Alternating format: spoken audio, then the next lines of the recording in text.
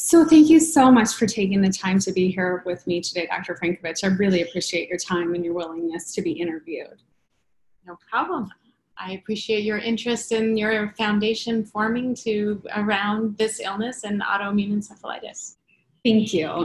So my first question is, there's been this distinction made between acute onset OCD associated with PANS versus the more classic subacute onset of OCD. So I'm wondering if you think that a distinction can actually be made between immune-mediated OCD that's responsive to immunomodulatory treatments versus classic OCD based upon onset. Okay, so right now, we're still in the early stages of understanding this illness, and we are categorizing patients based on their presentation.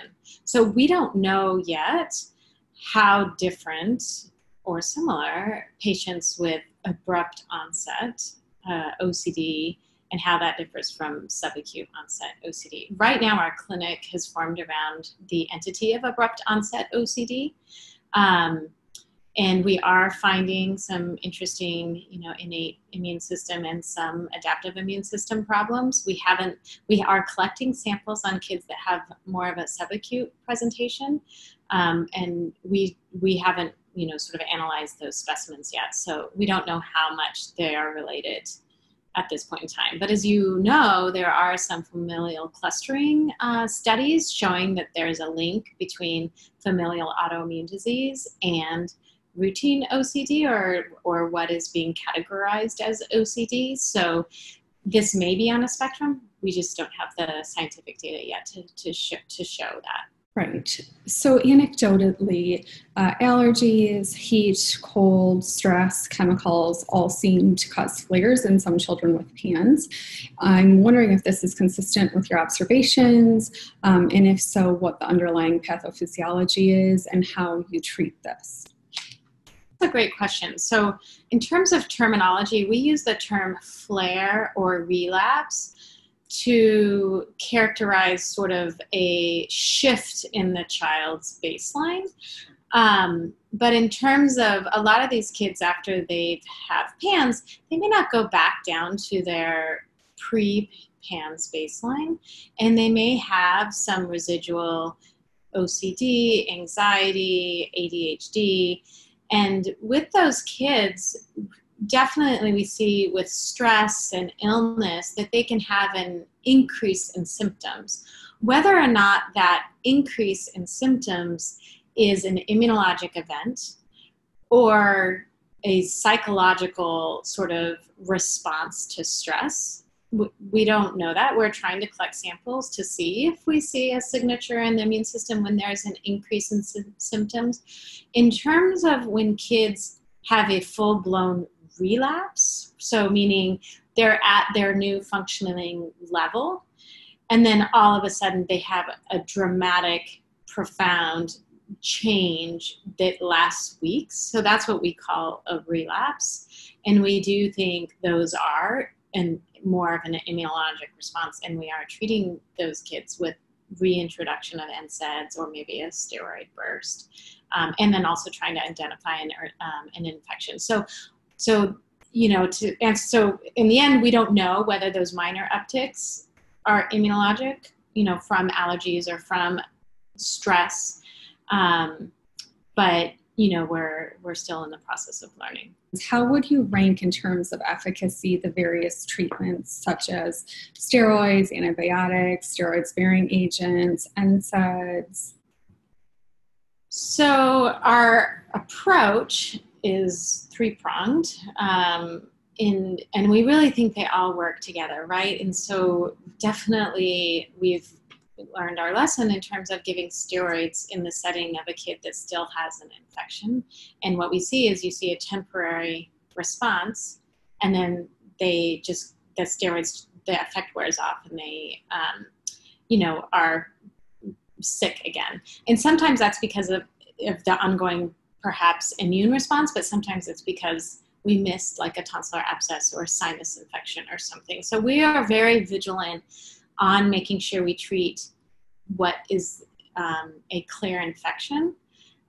We don't go chasing titers for viruses. We don't chase down Lyme disease. We really just do a good physical exam and a good history to see if there is an infection that we can treat that's obvious to the clinician. So that is important.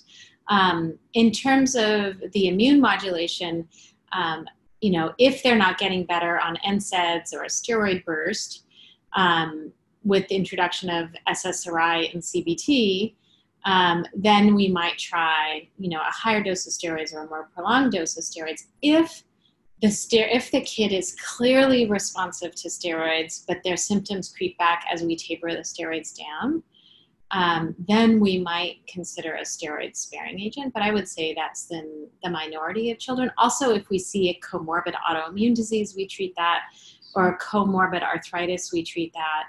But really, there's not like one therapy that we think is better than the others. Really, we think they all work well together.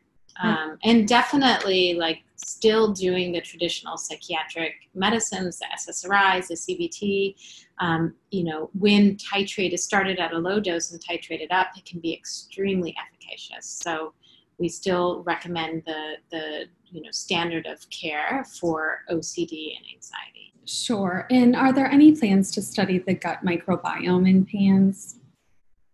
So the University of Arizona has recently started an excellent PANS program, and they are doing microbiome studies. And I think the chair of pediatrics at the University of Arizona in Tucson is a very big microbiome researcher. So he is definitely poised to study that.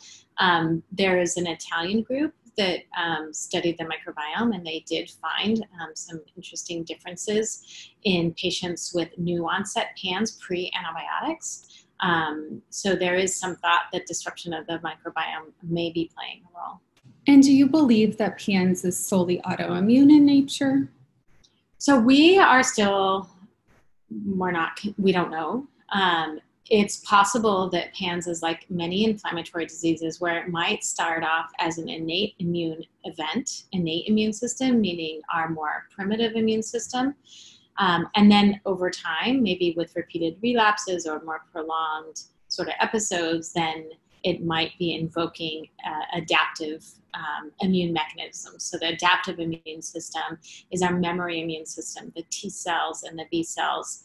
So diseases like lupus actually involve both arms of the immune system. Diseases like autoimmune thyroiditis, type 1 diabetes, celiac disease, really there's been, maybe the early stages were innate. We don't know, because we capture those diseases when they have the true autoimmune antibody response. So the reason why we're not sure in PANS is really PANS is presenting very early in the disease course. So it's not like type 1 diabetes, where the patient may have the inflammatory disease for a long time before they actually lose enough islet cells to have to have the diabetes picture, right? In PANS, we're probably seeing the kids very early in the disease course. So that's where I'm saying it's like, it depends on the disease phase. Definitely, we've seen kids have many relapses or chronic disease, and then they have other autoimmune diseases like celiac disease, thyroiditis, type 1 diabetes, and they have a lot of autoantibodies, and they have low complements. And in those kids, we do think it's at that point, it's autoimmune. So there's been talk lately about scrapping the terms PANS and PANDAS and instead using autoimmune encephalitis to describe both PANS and PANDAS. Do you think it's accurate to characterize all PANS and PANDAS as autoimmune encephalitis? Well, it depends if you're a lumper or a splitter, right? I think that there's this more overarching term that we should be using, which is inflammatory brain disease, right? So you're not pinning it on autoimmune mechanisms or innate mechanisms, because we don't know. We don't have biopsy data. We can't possibly know. So by calling it inflammatory brain disease, we stay more broad. And within that umbrella, there's a lot of different inflammatory brain diseases, right? Multiple sclerosis is an inflammatory brain disease, but it's not autoimmune encephalitis. CNS vasculitis is an inflammatory disorder, but it's not autoimmune encephalitis. I think it is important in science and research and medicine to keep your disease groups well defined, because you're more likely to understand the mechanism. If we lump these kids with abrupt onset OCD and a relapsing and remitting pattern in with kids with presentations more like NMDA receptor encephalitis, I think that if all those kids are grouped together, we may not understand the mechanisms because there may be different mechanisms. So at this point, I think it's more important to still study these kids that all present similarly as an entity. And whether you call it PANS or PANDAS, or you call it abrupt onset OCD with, sort of immune derangement, and it doesn't matter what you call it as long as you study it as an isolated sort of illness. And then once you understand the mechanisms, you can start branching out and looking at these other subgroups and seeing how they're related. Excellent, thank you. And do you think that intracellular strep might play a role in children who have difficult to treat PANS and PANDAS or ongoing symptoms? That is a great question. We do not know.